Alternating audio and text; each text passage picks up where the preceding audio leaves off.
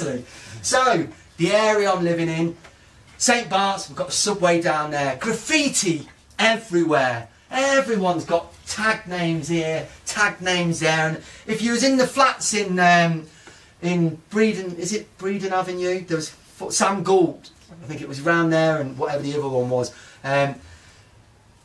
Blocks even in there, all graffiti everywhere. And not that I'm ever influenced by anything that I might see on television or hear on the radio, but I wanted to do it. So, probably with some money I got from time, I got myself a marker pen, and I went out into the street, and what I did, right, oh sugar, T-O-A-D-82,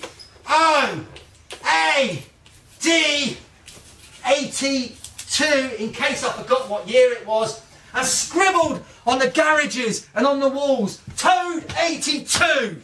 Hadn't got a clue what that name meant, but it's going to be my tag name. So I went round the garages in my street in a black marker pen, Toad 82. My mum would never know it was me on my garage. I'm not doing it on here. Toad 82. School desks, Toad 82. Or what I would do sometimes, just to spice it up a little bit, A-L-F with me compass. Anybody know what ALF stands for? Animal Liberation Front? Yes! Because I remember that in the Willenhall precinct, everybody was smashing the butcher's windows because meat is murder. And so I started penciling it in, well, not penciling it, with me compass, putting it on the desk, just because everybody else was doing it. So yeah, bit of graffiti in the streets, causing trouble. Not too much trouble, because I didn't want to get a clout. And then we were at school, and one assembly sat there. Let's see if I can find it. Well, I don't know why I'm standing on my tiptoes, because I can see this without being on my tiptoes. I think I'm just getting over dramatic here. Right. Oh yes. So we're sat there. The record player's opened up again, and the teacher puts this record on. We're all sat there. We're sat there on the floor, listening, and I'm thinking, I've heard this one. Alas, head teacher's playing a record that I know.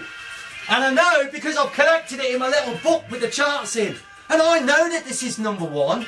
And I know that it's called Ghost Town. So what's she going to tell me that I don't know? Well, she turns around and says, this band are #1. I'm thinking, I know. She says, they're the Specials. I know. And then she said, they're from Coventry. God hits the floor. Coventry? They're from Coventry? I didn't know that. Something good coming out of Coventry?